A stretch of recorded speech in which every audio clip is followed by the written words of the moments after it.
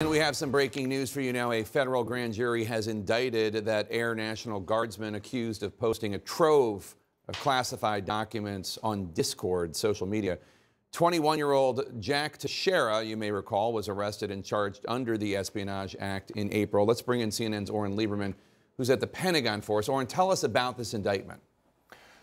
Jake, 21-year-old Jack Teixeira, a member of the Massachusetts Air National Guard, has been indicted on 6 counts of willful retention and transmission of classified information relating to the national defense. As of right now, he is being detained pending additional hearings and pending the continuation of this case here and the upcoming trial. He has not yet entered a plea. According to the Department of Justice, he disseminated this information in 2 different fashions over the course of months, beginning back in January 2022. Remember, he entered the Air National Guard in 2019, got a security clearance a couple of years later, and then began disseminating this, according to the Department of Justice, in January 2022. At first, he would access the classified information online, according to DOJ, and then take notes on it and spread it that way on the Discord server.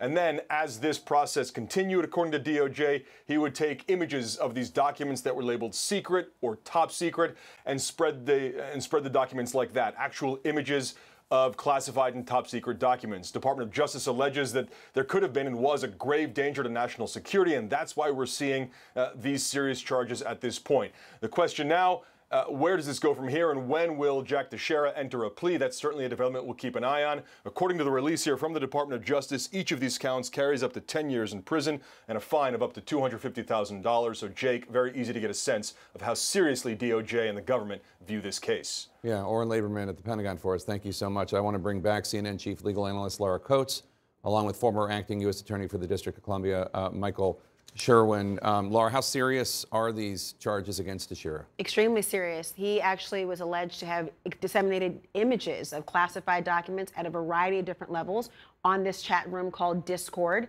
There is some statements about him maybe doing it for bragging rights or otherwise. Obviously, that was not persuasive to avoid any charges because it is the core of the Espionage Act. We're talking a lot about the title of that statute. People think about the James Bond or Ethan Hunt of Mission Impossible. Really, it's about preserving the sanctity of documents we want to keep close to the vest that are defense-related information that should not be exposed to the outside world. And if they do, they're harmful to the United States or could aid in our foreign allies or foreign adversaries' work. And so this underscores the gravitas associated with those who have the authority to have documents and either misuse it or never had it to begin with. Remember, the nature of his work as an Air National Guardsman left him able to access the documents, but unrelated to an actual security level of clearance for him. He should not have had access fully to the documents, nor to disseminate the way he did. So this just shows you any conversation about, well, no one ever is prosecuted for cases like this. We are slapping some on the wrist and others are getting indictments.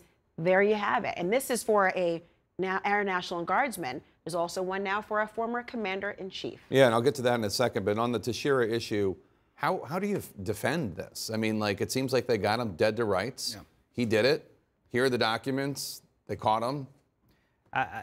Look, it's going to be a tough case to defend because of, I think it's clear the evidence is dissemination. But I think what's interesting here is, like Laura just mentioned, when you bring these cases, you know, the evidence may be clear, but it's also sometimes an indictment with the government because you ask, why is a 21-year-old given access to TSSCI materials when he doesn't need it? Right. He may not have any operational need for those classified materials. Despite that, he's still given a clearance.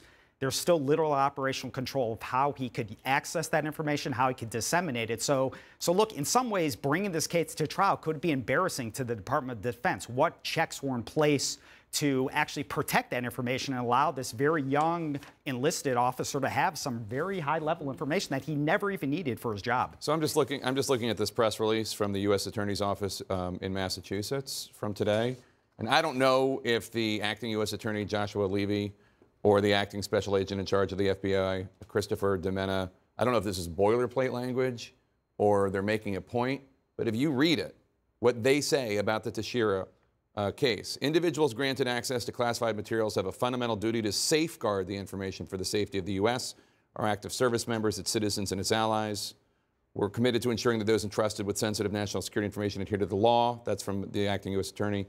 The American people entrust security clearance holders with our nation's secrets, and anybody who flagrantly violates their duty to protect those secrets by unlawfully communicating classified national defense information to people who are not entitled to receive it will be brought to justice to answer for their criminal conduct. That's from the acting special agent in charge of the FBI. Those comments could have been made about President Trump. Absolutely. I mean, those are the same comments that were made about Chelsea Manning, several years ago. And this is like Chelsea Manning 2.0.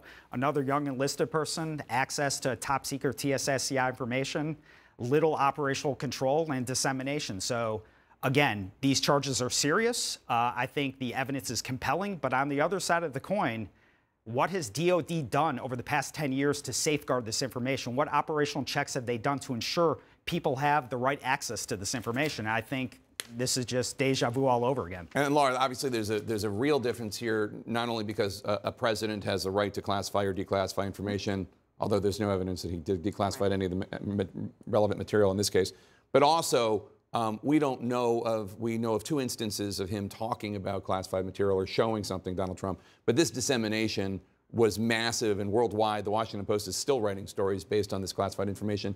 Does that matter? Does the fact of the dissemination matter when it comes to prosecution or conviction? Well, one, there's no perfect analogy, and we see that the Espionage Act encompasses and contemplates a wide variety of behavior. Dissemination can be charged under different aspects and elements of the actual Espionage Act.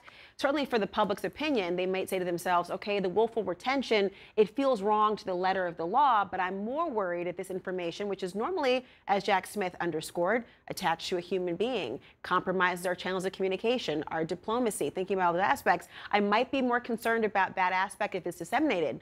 But it is still something that's violative of the law because we don't know if you are willfully retaining information. One, what's your motivation? Have you disseminated in some way I have yet to detect, or did you intend to do so? The idea of it just gathering cobwebs has never been a very convincing notion for many people as to why you'd retain them. But I think it does matter in the court of public opinion and politically as to the why and how you use them. Interesting. Laura Coates, Michael Sherwin, thanks to both of you.